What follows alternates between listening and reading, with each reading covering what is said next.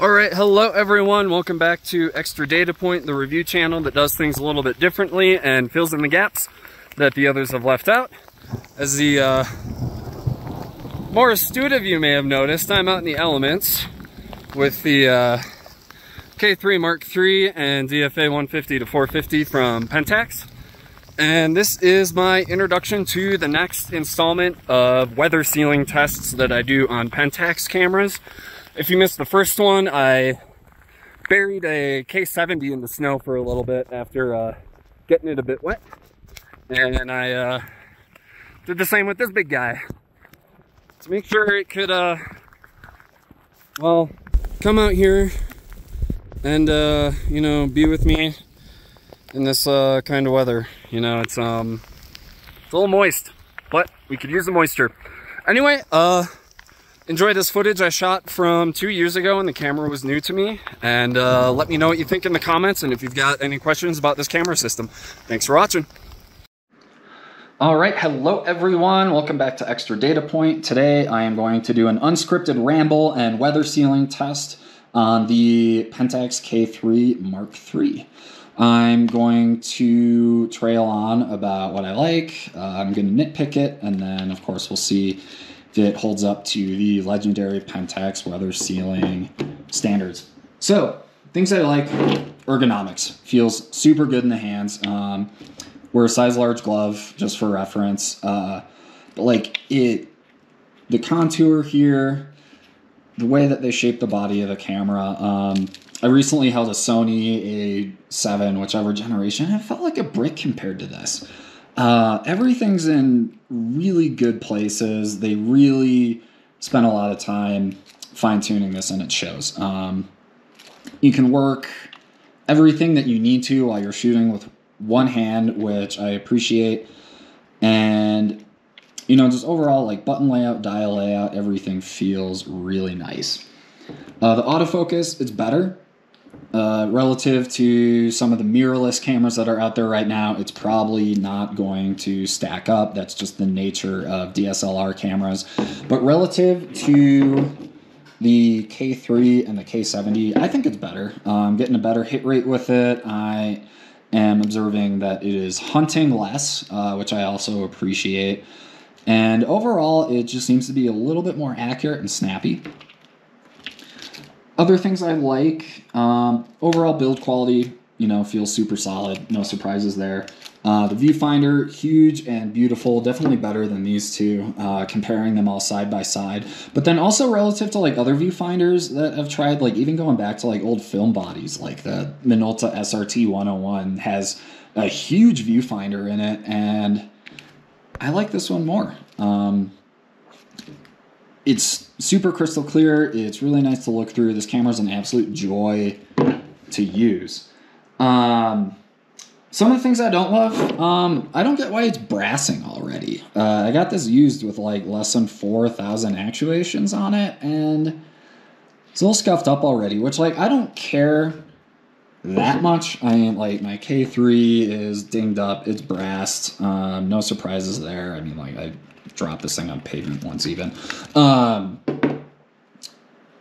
But for like 2013 versus 2021, I would have expected this to have lasted a little bit longer.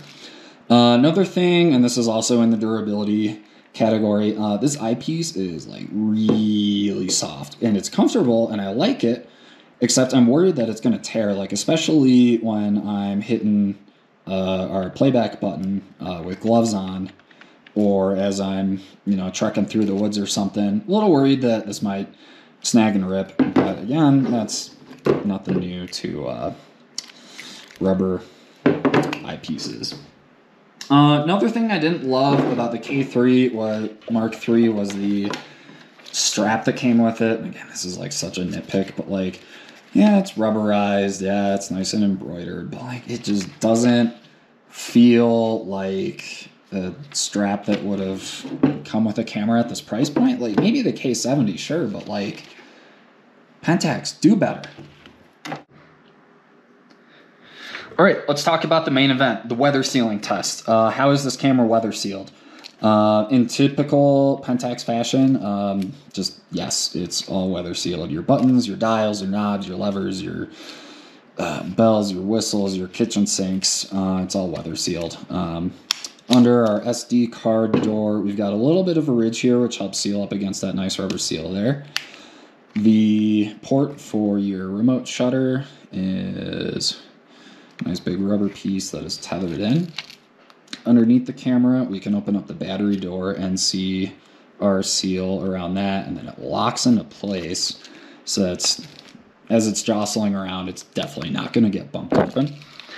The cover for the contacts for the battery grip, not going to pull that one off. It's on there super tight. The other side of the camera, we've got our headphone and our microphone jack, really nice and thick seal there, and then same goes for our USB and our HDMI. So yeah, really like to see it. And of course everything else, as mentioned, sealed in. The lens that I'm going to attach for this weather sealing test is the DFA 150 to 450 f whatever. If this is a lens that you're researching, you probably know the specs already. I do need to nitpick this lens really quick while I've got it here. This is a really expensive lens, and this brassing is crazy. And it wore off the 150 marking for my focal length, which is like fine, like whatever, I don't need it. But when just about everything else is etched and engraved on this lens, it seems really strange that these markings were not. Part of this is just operator. I wouldn't say operator error, but maybe my use case. When I carry the lens, I have it attached to a strap on here, and it's dangling against the side of my body, so it's rubbing up against whatever I'm wearing. So some of that is on me, you know, I'll own that, but it just seems really strange that that's not engraved in. But, you know, we've got that big red seal that we love to see, and of course, like the K3 Mark III, this lens is fully weather sealed as well, so our switches, our buttons, moving parts for the zoom assembly and the focus ring, it's all weather sealed. So I'm going to go ahead and get these paired up, and let's get this weather sealing test started. Folks, don't try this at home unless you're nuts like me. But, you know, I mean, I did get this used, but I want to make sure it's clean. Both the lens and the body I got used. But, yeah, it's nice and clean and ready for the weather sealing test outside. All right, everybody, welcome back to part 2 of Pentax K3 Mark III and DA 150 to 450 weather sealing test. It's been a couple weeks since I ran it through the shower just because I was excited. I actually wanted to use the camera before putting it through its weather sealing paces. So you might notice it's a little bit all wet already. This is actually my second take on this video because I got it wrong the first time. But, you know, just for the sake of being thorough and repeating our K3iii test, we'll just get that nice and wet. And let's turn on our outdoor view settings so you can actually see what's happening. And let's take some shots here. So there we go. It is a functioning camera. Go ahead and power it off. And someone in the last video called me out on putting the lens cap on during the test. Doing it to protect the glass, I guess. I don't know. Anyway, now that we've got it nice and wet, we can pull it off the tripod. And just like last time, there you go. Let's just, yep, okay. And we're just gonna let this marinate in the snow for a bit, and we'll check on it later. All right, so confession time.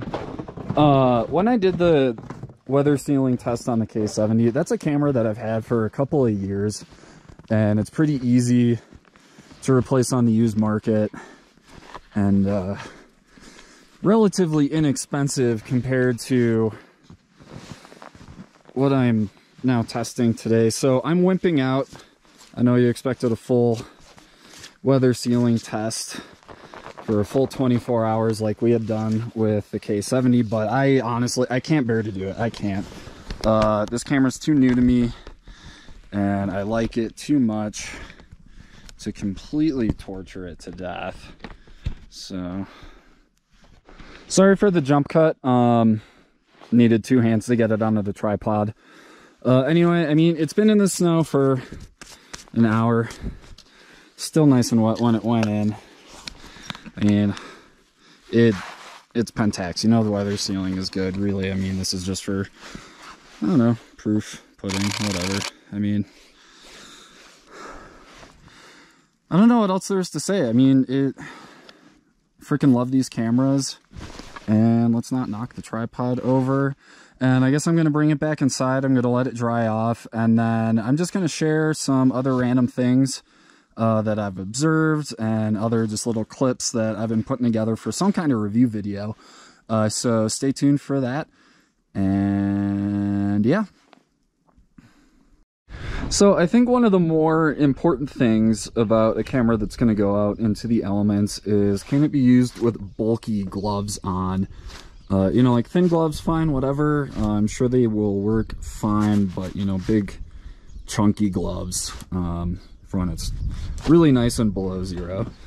So I'm just going to check a couple things here and see what we can do. So I've got the camera switched on.